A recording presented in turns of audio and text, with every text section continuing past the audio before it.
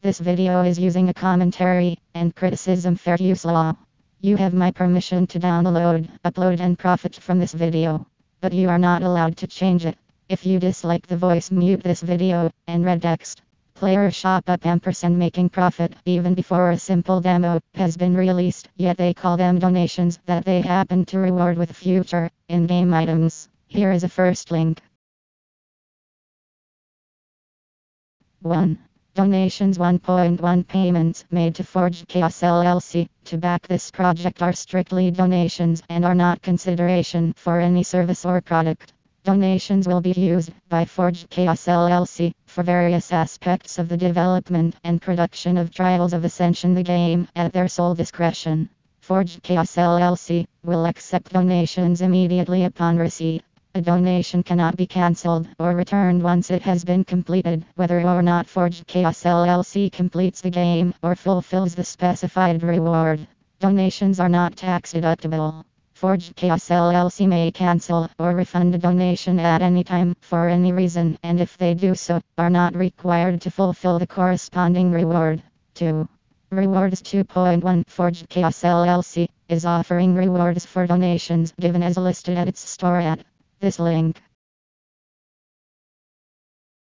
Any estimated delivery date listed is not a promise to fulfill by that date, but is merely an estimate of when Forge Chaos LLC hopes to fulfill by. Forge Chaos LLC agrees to make a good faith attempt to fulfill each reward by its estimated delivery date.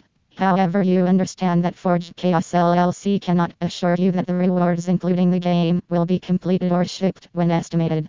2.2 For some rewards, Forge Chaos LLC may need further information from backers, such as a mailing address or t-shirt size, to enable Forge Chaos LLC to deliver the rewards. To receive the reward, backers agree to provide the requested information to Forge Chaos LLC. 2 Trials of Ascension first showed up at 2004, vanished 2 years later at 2006, reappeared last year with yet more promises and financial backing requests, yet so far all they have released, besides concept art, is a couple of videos of some really basic stuff made with Unity. You can see them here.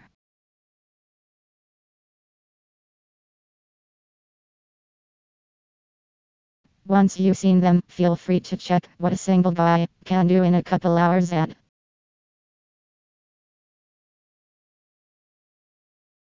3. Apparently, there were multiple tries at Kickstarter, one of them being cancelled after a while.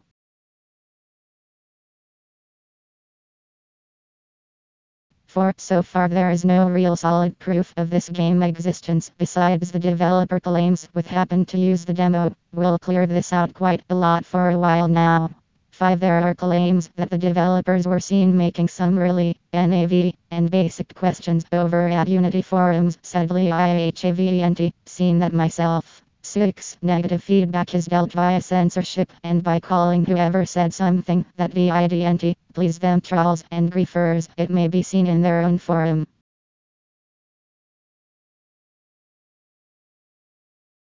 7. Insane goals, concepts ampersand expectations $500 for early access to the demo, to $5 unique helmet recipe, $50 for dragon art you name it.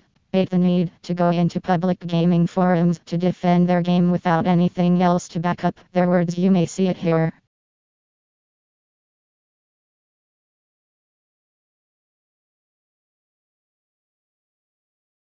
As I said, can't put my hands on the fire and claim that this is all a scam, but it sure seems fishy enough. I just would like to say, be really careful to whom you throw your money at. It seems that there are many devs wannabes nowadays asking for donation and starting Kickstarters for their next general MMOs. More info on this link.